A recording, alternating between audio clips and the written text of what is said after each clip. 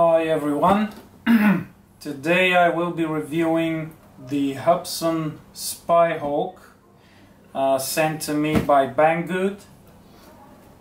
In the description of the video you will find links to my blog with a detailed review of the plane, as well as to Banggood where you can purchase it. Now, first impressions. The box is bigger than I thought, but then again this is a complete plug and play, actually ready to fly solution. It comes with everything that you need to go out and fly immediately. The box came very well packed, although there are a few dings around the edges, but I don't think anything inside has been broken. This is the first time I will be opening the box, so you will see what's inside as I am seeing. Let's open it then.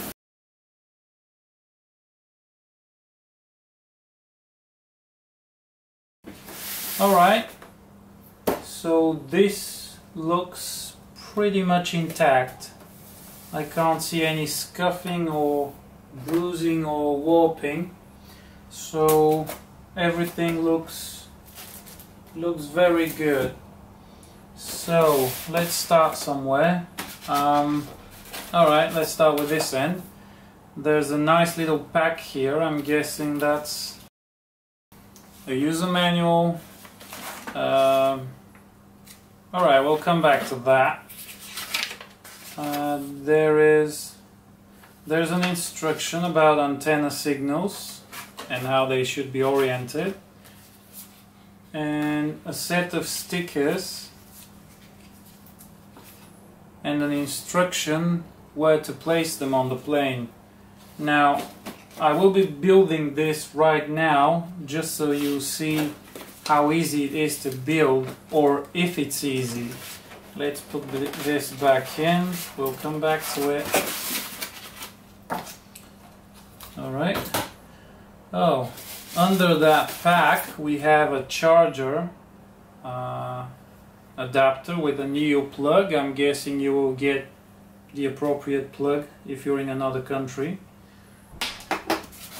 And this should be, yeah, it's a 5.8 gigahertz patch antenna, and I'm guessing this is linearly polarized because from the description I think the plane has a linear polarized as well.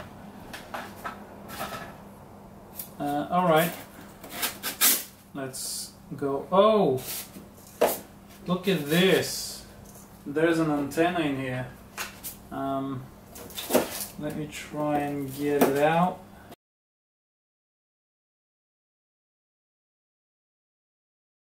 Okay, now this should be the 2.4 gigahertz antenna.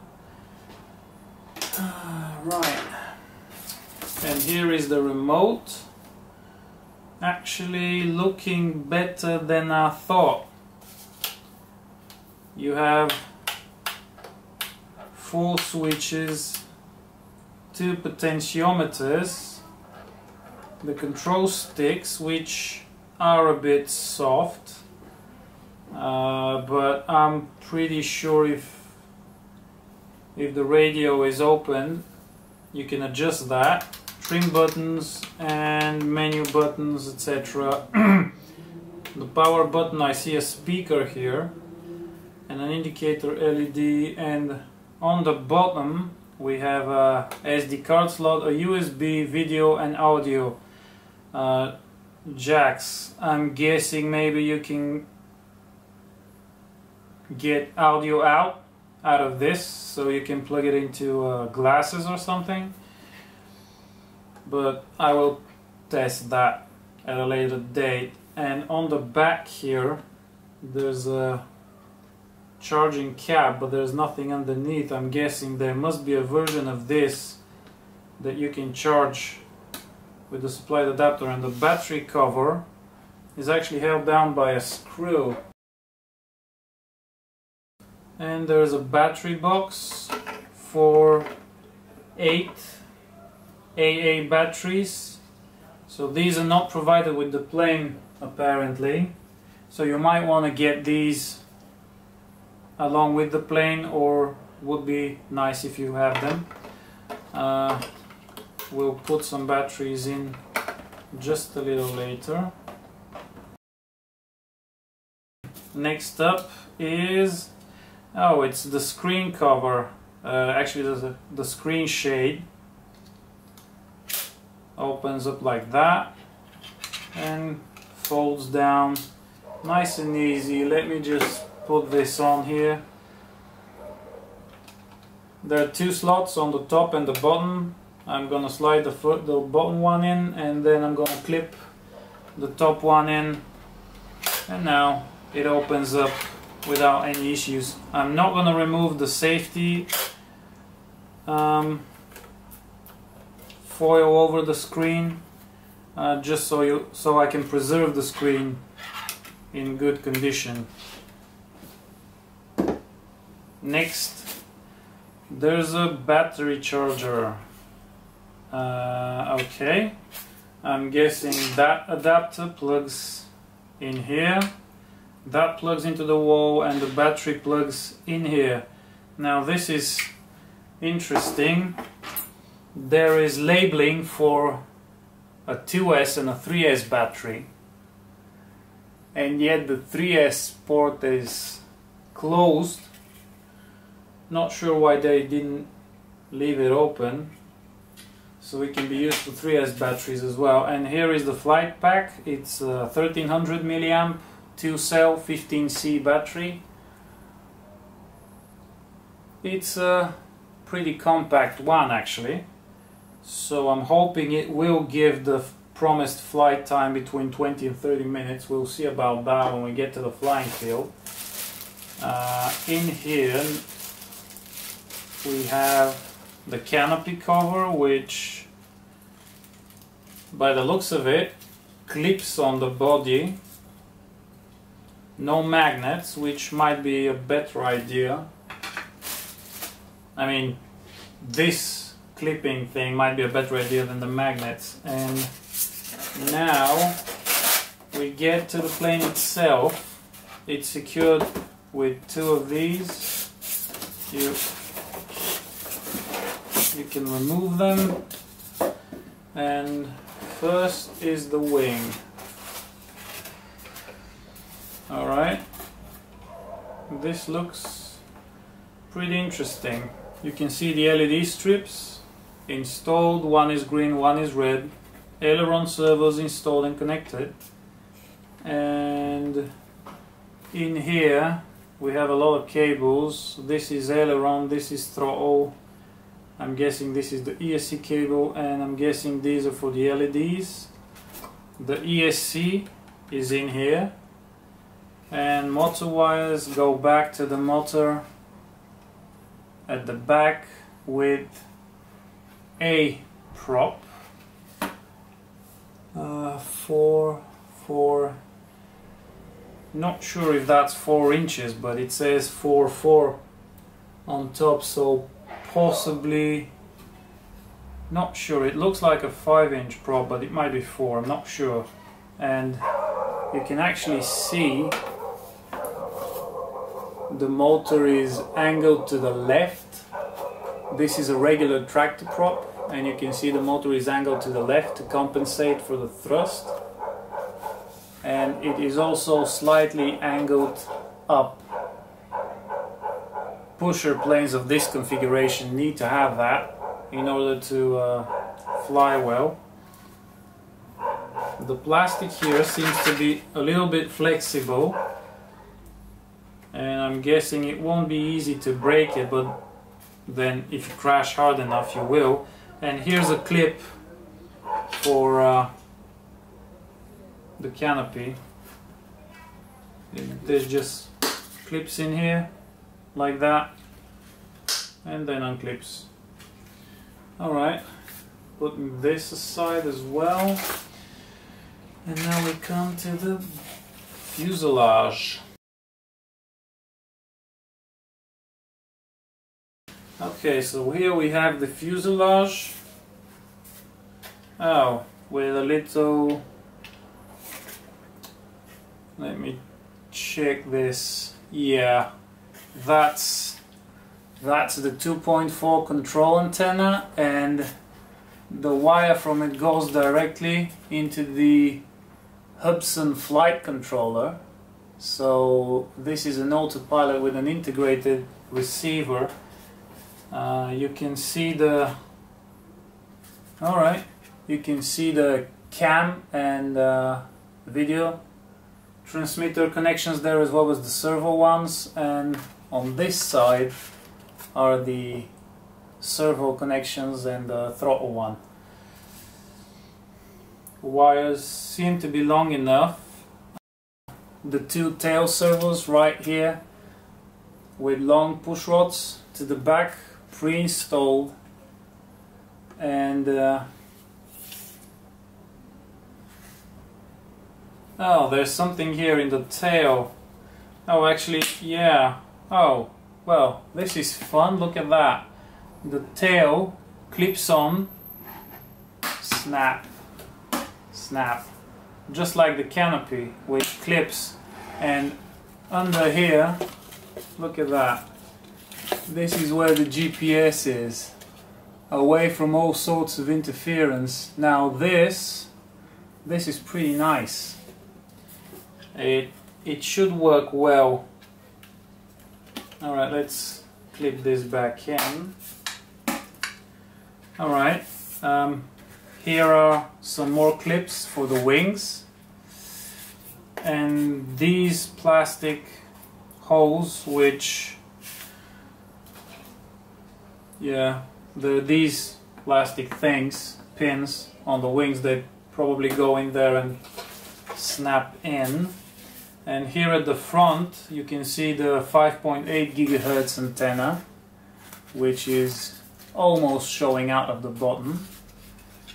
And right here at the front, I'm guessing the camera, let me see, yeah, on one side is the camera board, on the other side is the video transmitter board.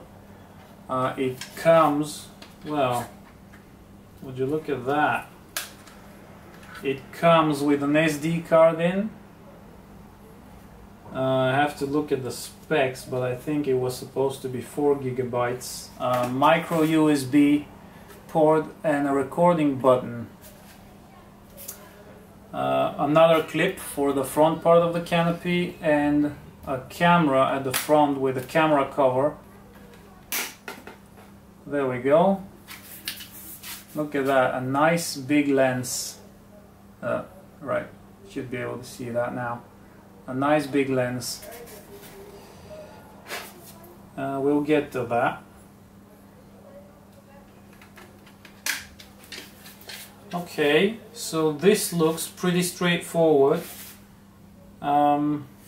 Should be very easy to wire everything up. So let's do that now. Now here's one thing that might turn into an issue at some point, but also might not. This is on the bottom, so every time you land, this antenna will go like this. I really hope this plastic tube that's on top of it will protect it so it doesn't get torn off. The 5.8 antenna is situated safe within the fuselage, so I don't think that can suffer any damage.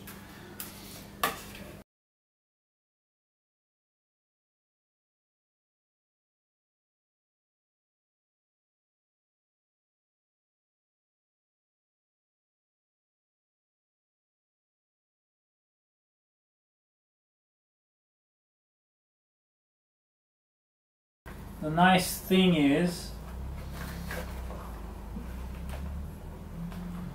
the labels where everything goes are on the cables and on the autopilot or flight controller as it is. It's not a complete autopilot. I'm guessing it doesn't do missions, but at least everything is labeled so it's easy to do. Okay, everything plugged in. And now it's time to snap on the wing.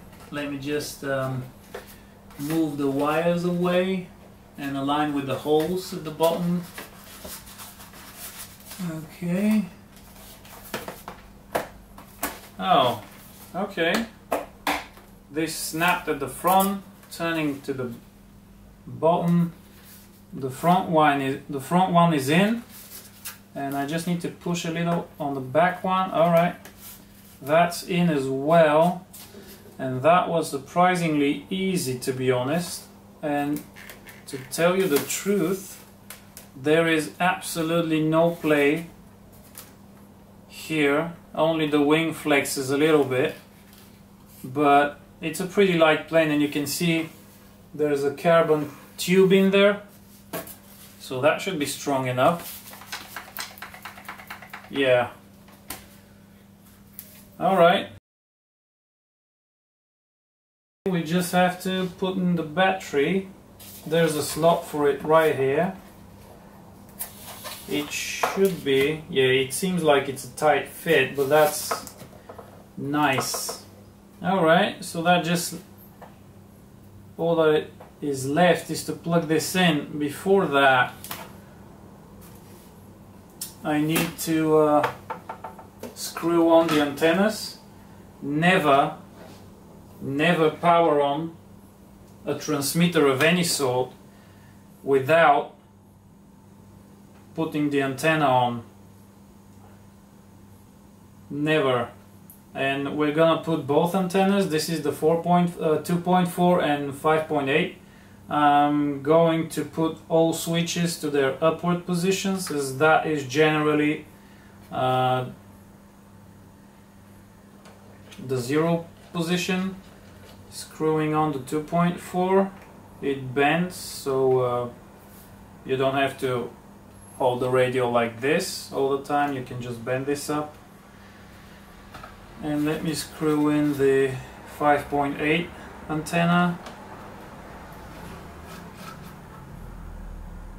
Alright, actually it would be a good idea if I knew which way this should be directed.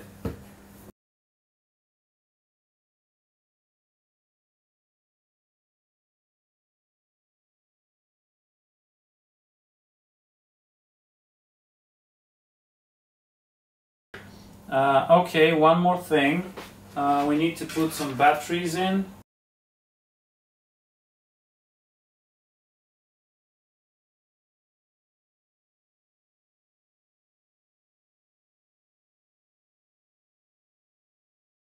Alright, radio's ready. Opening the screen. Now let's put that away. Alright, let me see just what the pre-flight procedure is.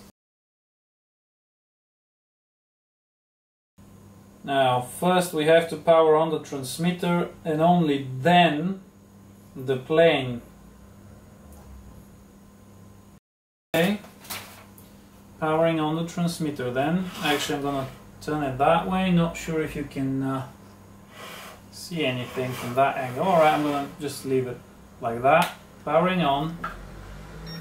It's on, and you can see the battery measurement, top right corner, that's of the radio, so you can use a 3S LiPo to power it. I'm guessing it wouldn't be a problem. And you can actually see a timer on the screen running, and also the trim sliders on the bottom left and right. And let's power on the plane.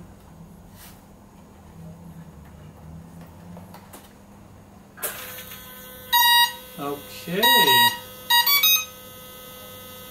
Alright. Some noise coming out of these servos, but yeah, some more information showed up on the screen.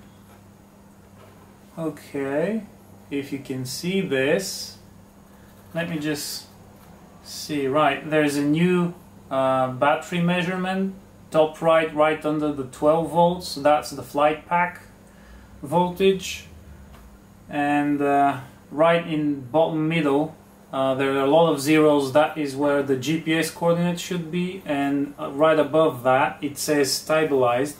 So right now, whenever you move the plane, it will try to level itself out. Look at that. I'm turning and the control surfaces are trying to correct it. In the air, that will always be hunting for that level position.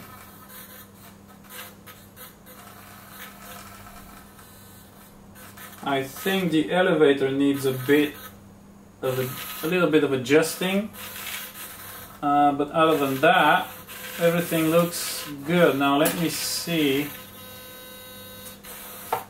Okay, this side is quieter. On here, you can also see top left corner. It's the number of satellites locked.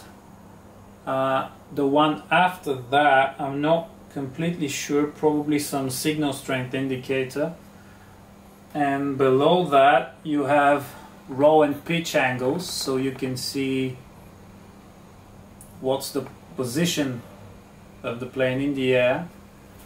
And then you have altitude and distance from the takeoff position, all very important information. Now let me try something here. I'll unplug the plane. Alright, and as you can see, all of that information is still on the screen. This means that the flight controller has some sort of telemetry, which is sending, some sort of telemetry which is sending the information down to the plane about its status. Whoa! All right. Okay. So these are not trim slider. These are actually stick indicators. If you can see the two on the bottom left, they should be moving as I'm doing this. All right. So elevator is up, down, right, left. All commands appear to be correct. And throttle, it's running in the correct direction.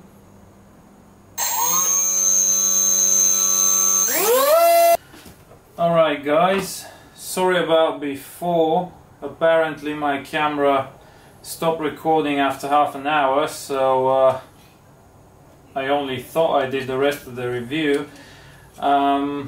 It's now a few days later and I've already flown the plane. You can see it's in prime condition, so yeah, no crashes. Let's finish the review. So motor works well. When running in the air, I can see just the tiniest bit of vibrations noticeable here and there, but nothing major. So as far as I'm concerned, for what it is, this plane is usable as it is from the box, or at least the one that I got. The one thing that I did have to correct was this clevis. I unclipped it from the control core and screwed it in a little bit, because in stabilized mode the elevator was pointed up when the plane was level, so it needed a little adjusting. Actually, not in stabilized, in manual mode, all trims centered. The elevator was pointing up, which is not a good thing, so I had to adjust it. But apart from that, no other intervention was required. Overall, this thing is an amazing piece of kit, and it's ready to fly, which is even better. The H on the screen that I showed you was the heading that's coming from the compass on board, and like I said, it does have telemetry and the radio works surprisingly well. Really happy with this product. Alright, stickers. You will notice that I've placed stickers only on one wing, and that is because they were really tricky to put on and actually to get them to stick onto the wing. I actually used a hairdryer to heat up the glue and activate it. At least this is how it works on my stickers when I apply them. I'm guessing the problem may be coming from the fact that the molds for these EPO parts are sprayed with a special coating that helps take out the part from the mold much easier, and that's probably creating a slippery layer that's preventing the stickers from sticking to the plane. Right now I am going to do the other wing, if I can find the stickers. Alright, I will do the other wing, but before that, let me just find it. That one.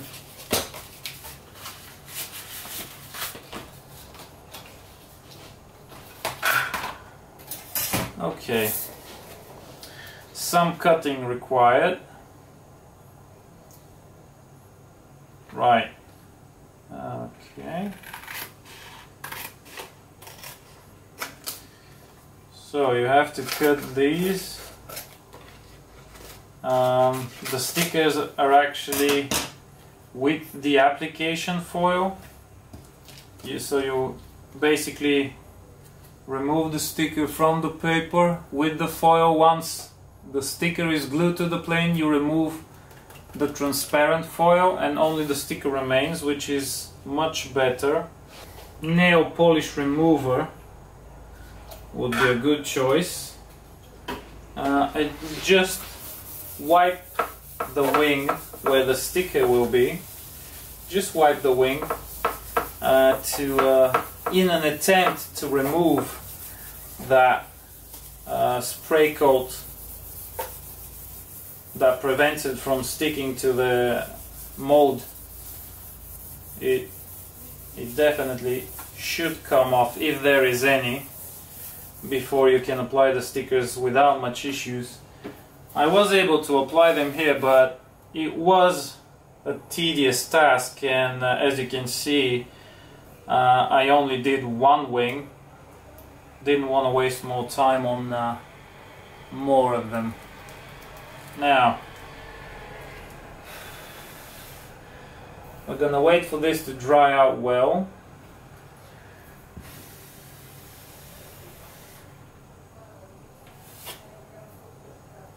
And once it does, okay, it's a lot, it has more friction than the other wing that hasn't been cleaned.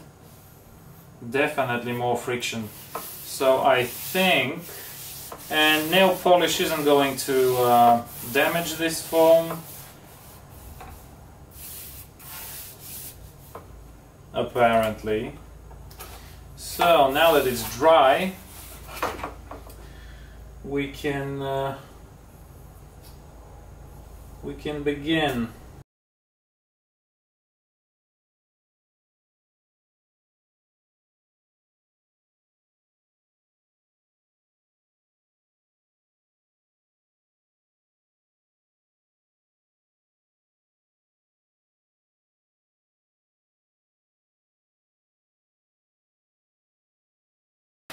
Just to complete the process, a hairdryer.